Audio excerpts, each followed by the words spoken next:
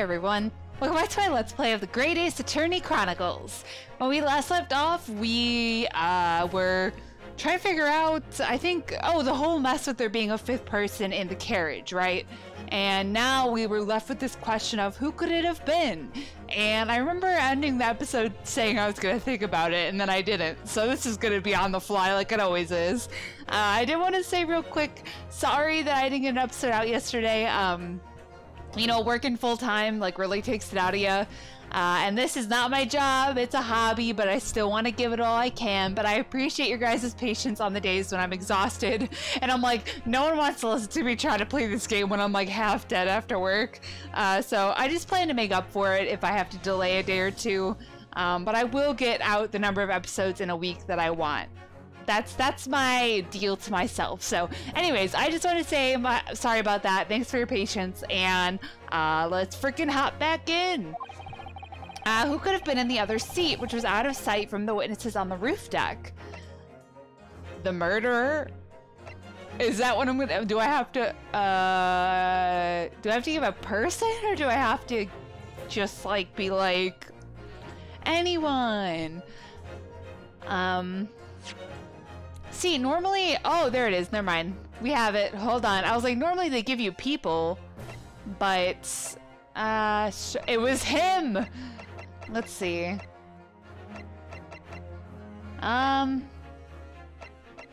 What if it was him? I don't know. I don't know if I know who, because they were both on the roof. He was in front.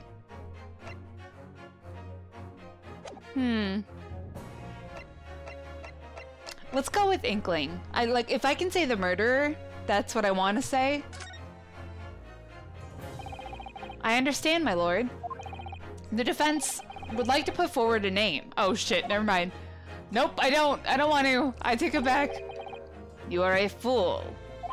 The response was a desperate attempt by a man who has no notion of his own limitations. A toast to hard lessons not yet learnt. Let's not delay, counsel. The defense is still to name the passenger in the other seat. Smack! This could be it. This could be the chance I've been waiting for to turn this trial in my favor. On that night, on the night of the murder, the person occupying the seat in the omnibus cabin that was obscured from view was...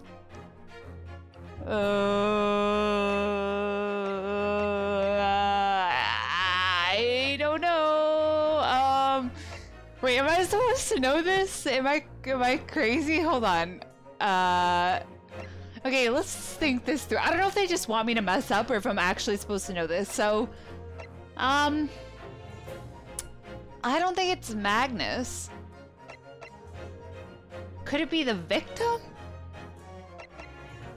Because Magnus was asleep, right? So there's a chance that it wasn't actually the victim they saw, but Mason, like, sitting there asleep, maybe? I don't know. I don't think it's either of these two. Let's just try it, right? Take that! Ooh, that's definitely wrong. Yes, concealed in the blinds of the cabin at night was none other than this unexpected passenger. Yeah, that's not right. Whatever so-called logic you use to arrive at that conclusion, it matters not. Because your answer has made one thing abundantly clear. You're a dumb bitch. The real blind spot is inside your head. It would appear to be unusually large. You could have just said that's not right. So I want you go. Mr. Naruhodo, our task here is to defend Mr. McGilded. And we are working on the assumption that he is innocent of this crime. Yes, of course. Why? That must mean, then, that there was someone else inside the omnibus with Mr. McGilded, the true culprit. That's right. Exactly what I've been... Oh! Of course! So the two people sitting inside the cabin that the witnesses saw through the skylight that night, they were the victim and the real culprit. Yeah, no dipwad. That's what I'm trying to get at. It does seem as though we've all been making a false assumption. The witnesses weren't looking at Mr. McGilded at all. Meaning he has to have been sitting somewhere else. Oh! Let us not delay, Council. Okay, I was just thinking that, potentially. So McGilded was on the other side. So the person they saw this whole time wasn't him at all. It was the murderer was sitting next to the guy. Okay, that was gonna be my second guess if they didn't tell me I was completely wrong. Take that! There, the music stopped. We're good. Bam! Passenger in the enclosed cabin that the witnesses on the roof deck failed to see has to have been Mr. Magnus McGilded. Right, because they saw the hands were covered in blood. Turns out it wasn't his hands, because he was asleep on the other side. Okay. Nick. Mr. McGilded? What are you talking about, Council? That's the name of the defendant. Really? I didn't even know. No, I'm kidding. Objection! Yeah, okay. Whoa! If I desecrate this chamber by smashing my hollow chalice, do forgive the discourtesy. Bro, you already did it. What are you saying if? Lord Van Zeeks! People talk of those tiny island nations in the Far East as having a learning and culture of their own. But I see they use the terms ill-advisedly. What are you trying to say? Let me explain in terms that even a student of an artless backwater such as yourself might understand. Whoa! When the bloody scene unfolded, the victim and his assailant were sitting side by side. Multiple witnesses have attested to the fact. It's the very premise on which this case is built. Objection! Yeah, I know. But that premise may be wrong. What? If the victim really was sitting beside Mr. McGilded, it creates an inconsistency that can't be reconciled in any way. What inconsistency, Council? The defendant's gloves, my lord. Gasp! Both witnesses made the same testimony. They claim that there was blood on both hands of the person sitting next to the victim. Objection! Really? Yet we know the truth to be otherwise. Only one glove bears the gory remains. Objection! Just gonna yell at each other now. The point is, even in the face of this irrefutable evidence, both witnesses have maintained their stance. Either they're stubborn or something's wrong. Yes, their testimony remains unchanged. Sorry. Exactly. They both adamantly swear that they clearly remember seeing blood on both hands of the assailant. In short, their memory of events is correct, and their testimony reveals the truth. It was somebody else sitting beside the victim that night, a third party we have yet to identify. And the victim's blood was on that passenger's hands, both of them. Objection! Then who is this third party? I don't know. Obviously, the true culprit. Extraordinary. Extraordinary. Extraordinary. Order! What exactly are you postulating? Objection! Oh, my throat. The defense's postulation is just that. Nothing more than conjecture. The witnesses have clearly stated that they saw the accused. Objection! Did they, though?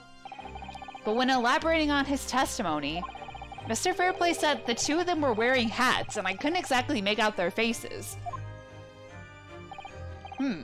Yes. The tops of their heads were obscured by the roof. I could see the rest of them, though. Yes, that's right. Both gents were most certainly hatted. Hatters do tend to notice such things, sir. And what particular styles of hat did the two gentlemen sport? Mr. First? I'm afraid I don't remember. And you call yourself a hatter? The Mad Hatter. The style of hat makes no difference. There was no third passenger in that cabin. How can you be sure? Because if there had been, the accused, Mr. McGilded, would undoubtedly have offered to depose the fact. That's true. Unless, that is, you are proposing an even more preposterous explanation. That the accused failed even to notice the presence of their true culprit in the very cabin in which he traveled. Ah! I mean, people on trial have missed bigger things. He's right. If there was another person traveling in the enclosed cabin of the omnibus, it's inconceivable that Mr. McGilded would have been unaware of it. Unless they were in the little compartment under his seat. Because he was asleep, so I mean, I guess they would have to move him to get under the seat, though? I don't know how that works, but... Order! There is clearly a simple solution to this problem. Bring the accused, Mr. McGilded, to the stand. Well, what say you, counsel? The prosecution objects, my lord. On what grounds? As a suspect, he will have already made a full statement to the police. But what if there's some reason why he's unable to speak freely? Magnus McGilded is no uneducated ruffian. If it indeed turns out the man has been withholding information, you can be sure it will have been a most deliberate act. Huh. Counsel for the defense, what is your opinion? My lord, should we ask Mr. McGilded to testify or not? Oh, God. Wait, why would he want to hide it, though? Is he... If it... Unless he's covering for someone that he knows and or cares about. And that could be why he didn't ask for a lawyer, but then he wouldn't have asked us to do it. You know what I mean? Like, I don't think he would have sought help at that moment in time. He probably would have been like, nah, man, I'm good. You know what I mean? Unless he's being blackmailed? Well, you know, truth is truth. We should get the truth. All the truth, so demand it. Yes, we need to hear what he has to say in order to find out the truth. Yeah, Ryunosuke! Why are you raising your hand? The defense would like to call Mr. McGilded to the stand. Huh. In that case, I would like to hear the opinion of the jury. Oh, I don't trust them. Oh yes, I need a little time to consider this. If you ask me, I think we should hear what Mr. McGilded has to say. Get the man out here, I say! It would be utterly illogical not to hear his testimony. When something needs doing, get it done. That's how I run things at the guild. Hearing what the patron of my favorite little park has to say? Oh yes, that would be lovely. Yes, the jury says the man must be heard. Alright. Cool beans. Very well, the court will hear the defendant's testimony. Bailiff, show the defendant to the stand at once. Oh, I left my water on the shelf. I'm gonna grab it. If you hear rustling, it's just me. Ah, ... Oh, can I press the button with one hand? Oh, there we go. Where's my water? Oh, there it is. Now, maybe what actually happened that night will finally become clear. Oh my god, I hit the floor really hard. Let me take a sip of water. The judge's voice hurts my throat. I really should change it. But, you know, whatever. Santa Claus is Santa Claus. Let proceedings be resumed. Mr. McGilded, have you been listening to the discourse of the day? I almost said discord. Oh god, what voice did I give him? To be sure I have, my lord. I think it was that. There are now two matters on which the court desires to hear from you. The first is whether or not there was a third party with you in the omnibus cabin as proposed by the defense. The second is that if such a person was indeed present, why did you conceal that fact from the police? Begad, no, 'tis not in my nature to hide anything at all. Just answer the questions, please. The truth of the matter is, I've been desperate about this all along. And do I tell yous all, keep me mouth shut? Tell us what, Mr. McGilded? Bro, you're gonna die if you don't tell us the truth. What? Ha ha. The fine fellow representing me is absolutely right. In the carriage on the night with myself and the other man, there was another passenger. It's true? Holy shiz. Aye, and 'twas me who helped the little urchin get away after it all happened. What? Wait, is he saying it was a child? Oh, he's mad. No, Magnus McGilder. That convenient excuse can't save you now. I'm truly sorry, so I am Lord Van Zeeks. I'm sure you'll be wanting to know why I said nothing when I was taken by the police. Am I Southern now? Yous. I do be having a very good reason, I assure you. Which was? Well, the little child was just in the wrong place at the wrong time and not in any way involved, you see. What? If the police had known the wee one was there, they'd have assumed she'd done it. They'd have hauled her into this here courtroom just like myself. I was only trying to spare that. Young hearts and young minds are easily damaged, my lord. Huh. And who is this young child of whom you speak? Hell if I know, man. That I don't know. You don't know? Well, the weak thing just happened to be in the carriage that night. I never saw her before or since. Objection! We have absolutely no reason to believe this man. The prosecution calls for the witnesses' statements to be disregarded by their court. You know, I wouldn't be surprised if the urchin isn't here in this courtroom as we speak, listening to the proceedings. What? Ah, smoke! Ah, fire! There's a fire! Look, someone's trying to get away! Ha! After them, it's no use! Huh, I can't see anything through all the smoke! What is going on? Be careful, Mr. Naruhodo! Cover your face! Bailiff, don't let the accused escape! Secure the omnibus! I hereby call an emergency recess! Bailiff, ensure the defendant is in custody and clear the courtroom! Yo, what? An escape? We were hurriedly removed from the smoke-filled courtroom by the bailiff. Amid scenes of chaos as people stumbled over one another in their desperation to flee the chamber. We had no idea what was happening. All we knew was that, for the time being at least, the trial was suspended. Oh, to be continued. Continued. Okay. Did he give someone a sign? He like looked over and all of a sudden he can escape, maybe? I feel like that was a signal. Huh. Maybe he didn't say anything so that they would bring him back later and it like bought him time so the other person could prepare to help him escape. I speculate too much, I'm sorry.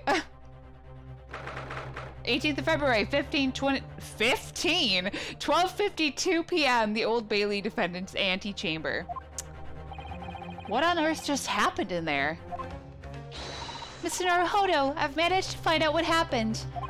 Miss Susato! I was told it was an advanced form of smoke grenade, a type of exploding device that releases smoke. A smoke grenade? It sounds like the sort of thing ninjas use. They're just making sure everything is safe now. I think the trial will start again before long. But who would have done something like that? The police managed to catch someone who was trying to flee the courtroom, apparently. Flee the courtroom? Why? Well, it's a young girl of around 15, I hear. A young girl? Then, could it be? The other passenger that Mr. McGilda was just talking about. My thoughts exactly. So he wasn't lying. Oh, what's become of Mr. McGilda, actually? There are so many things I need to ask him about, but he's not here. I think he was summoned to the prosecutor's antechamber to answer questions. Along with the young girl. Who is she, I wonder? And what was she even doing here at the trial? She was taking a huge risk, and for what possible benefit to herself? There's another matter that's troubling me. What's that? The 20 pence. Huh? Oh, math? I don't know. According to the coachman, Mr. Beppo,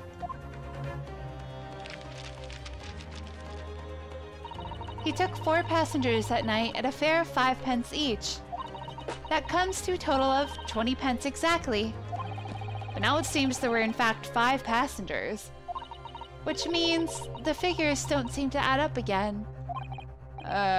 She's right. That is strange.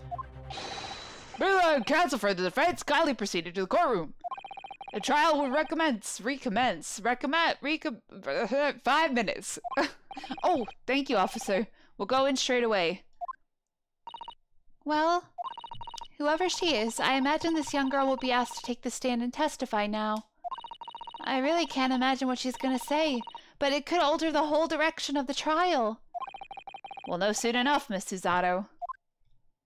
Yes. Let's go. I know there's a girl who's like on the cover of the game. She seems like she might make smoke bombs, so this could be where we're introduced to her. I don't know. 18th of February, 1 p.m., the Old Bailey courtroom. Same old oh. Nope, that's not the girl on the cover of the game. I don't think so.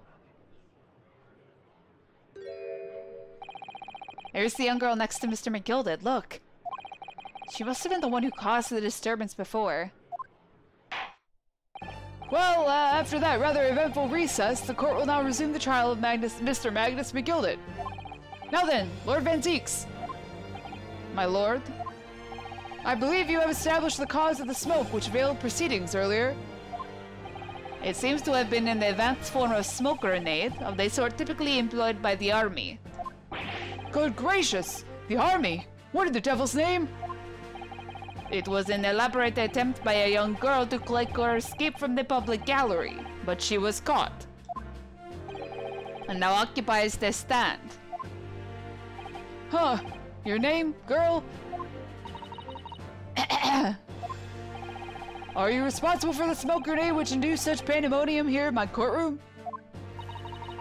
Ignore him. Just... What is the meaning of this deplorable behavior? Damn. Ahem, if I may, my lord. Yes, Mr. McGilded? I think perhaps I ought to explain here. Why is it that this wee lass was here in the first place, and why she tried to bolt like that? It is all tied up with the events of that night, so it is. He looks unsure all the time. Very well, Mr. McGilded. Give your testimony. You will explain to the court exactly how this young woman is involved in the case. Just what did happen that night? It's not like a defense lawyer needs that information or anything. I wonder if she stabbed him. The young girl. On the night in question, I took the back seat in the omnibus and promptly nodded off. Then, bigora! A loud thud and a wee scream woke me up with a fast start. There was a fella collapsed on the floor at me feet, so I sat him up on the seat across from me. Then I turned to find out where that scream had come from, and bless my soul, what did I find? There was a child in there, all curled up in a ball, hiding a wee self away. Okay. I remained somewhat baffled, I confess, but from what I gather, on the night in question, this young girl was indeed riding in the omnibus. Is that correct? 'Tis exactly as the defense counsel said.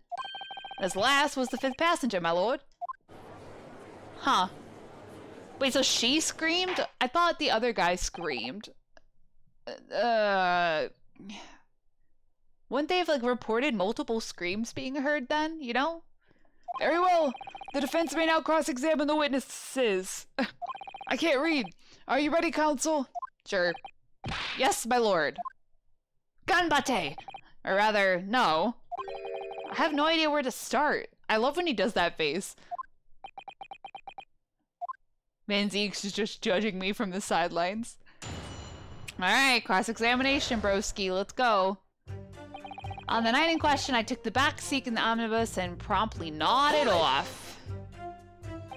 And when you first got onto the omnibus, were there any other passengers already on board?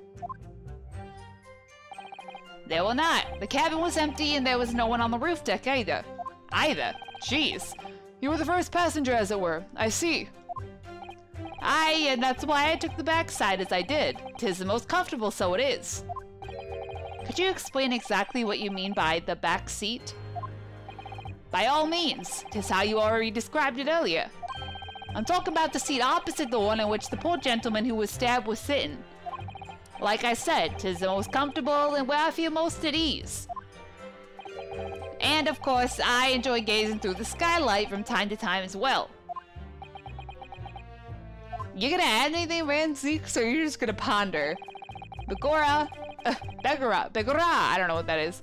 Loud thud and a wee scream woke me up at the very start, okay? Hold it! A loud thud, you say? And a scream? Aye, that's right. How can I explain it? It was like the sound of someone falling to the ground. That sort of noise. So you think it was the sound of Mr. Mason falling to the floor, having been stabbed? Well, now, you'll remember I was asleep at the time, so I wouldn't like to say. And when the sound woke me and I opened my eyes, there wasn't a soul to be seen in the carriage but the fella on the floor. Huh. You didn't see anyone. But at the same moment, you did hear a scream? Ah, from the seats above you on the roof deck, I presume? Not above me, no, my lord. 'Twas from inside the cabin. But I wasn't altogether thinking about the scream. No, I was too stunned by the desperate sight before me eyes. Okay. Fella collapsed on the floor, so he sat him up. Hold it! Was he bleeding out of his abdomen? You sat him up? The victim, you mean? That I did. On the seat across from me, as I said. I could plainly see the poor devil was already gone. And you wouldn't leave a dead man just lying on the floor now, would you? I mean, 'tis common courtesy, so it is. I find that a little hard to believe. Ah, Lord Van Zeeks! Now why would that be? You wake to find a man lying dead at your feet in a carriage, and a normal person would hail the cabman. Any upstanding member of London society, that is. Well now, as you know, I'm in something of a special line of business. Business of lending money at exorbitant rates of interest? Unfortunately, my lord, not everyone is thankful for the help I offer them, and some would even see me dead. So I do try, where at all possible, to avoid getting myself in a tangle with trouble. Are you suggesting you were just gonna leave the man there? Heavens alive, no! I was always intended to report it, so I was. Only, I had a mind to find out the whys and wherefores first. The whys and wherefores? Right you are. There were some details I wanted to understand before anyone else got to meddling. That wee scream I heard, for example. Wouldn't your good self do just the same? Huh. Yes, the scream he says he heard at the same time as the thud of the victim collapsing. Oh, I thought you were saying, yeah, the scream I would go to that first. No, he's saying, yes, the scream, okay. Sometimes you don't know how to read these things until you see the whole sentence, you know what I mean? Then I turned to find out where that scream had come from, and bless my soul, what did I find? Hold it! A child. I'm afraid I don't understand.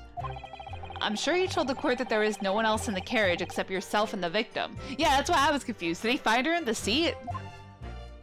He found her in the seat. So I did, sir, so I did. As far as I could see, that is. What do you mean by that? Well now, 'tis a queer thing. The wee scream I heard as I woke up, it came from, if you'll excuse the vulgar expression, under me backside. Good gracious! Under your backside? And when I lifted the seat on which I've been sitting, I found there was a wee cubbyhole there for storage. Mr. Naruhodo, we can examine the omnibus ourselves, remember? Yes, of course. The whole bus was submitted as evidence. This would be a very good time to have a thorough look around inside. And that's what I found. Child in there all curled up in a ball. Didn't I already look at it? Maybe it didn't let me see. Let's do it again, just in case. Let's open the door and go inside. Scene of a murder, blah, blah, blah. We've done it before. Same old business. That explains why there's blood on the floor. If he died on the floor. Reasonably soft. It's actually rather hard. Oh. Wait, were they talking about impractical clothes? Has a handle. Here we go. This is a storage compartment, but there's nothing in here. It's totally empty. Something doesn't seem right here, but I can't put my finger on what it is. Wait. Wait, wasn't there stuff in there earlier? Wait, am I crazy? Was there blood on the floor earlier? Wait, am I losing my mind? That's blood, isn't it? Is something wrong? Oh, it's just... Well, this bloodstain is so obvious, that's all. And yet, Van Zieks has made no mention of it. I suppose that does seem a little strange. Yo, why do I have such a bad feeling about this? Hold on. I was sitting here and I was like, I don't think I even mentioned that before. I think someone added this in the confusion. I thought that was closed for a second. They stole the stuff out of here and they added this stain on the floor. It's like they want the crime scene to be different. That's so weird.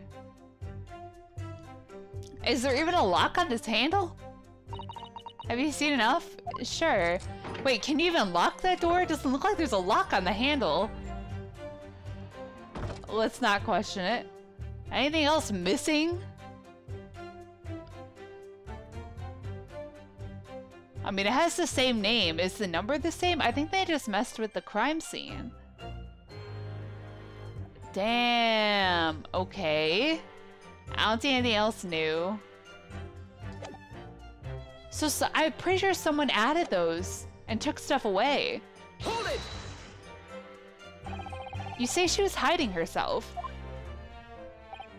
Who the hell is tampering with the crime scene? Aye, that's right. It was hard to see in the dim lamplight, but she was all curled up in a wee ball. When our eyes met, well, me heart nearly stopped beating in me chest. You're really overacting this. Still and all, I pulled her out from under there and sat her on the seat opposite so I could have a wee chinwag with her. The seat opposite? Next to the dead body? Ah, that's right, just next to the dead gentleman there. You sat this young girl next to a corpse, sir? Well, as I'm sure I mentioned, a gentleman in my position can all too often find himself in mortal danger. So, I needed to find out just who this urchin was, you see? Huh. And while I was in the middle of talking with her, I heard another scream, a fella's voice this time. Okay, so what happened was, he sat her next to the guy. She has blood all over her hands. The guy up there looks down, sees it, screams, and then shit hits the fan, right? Presumably, that scream was Mr. First, who was sitting on the roof deck seats.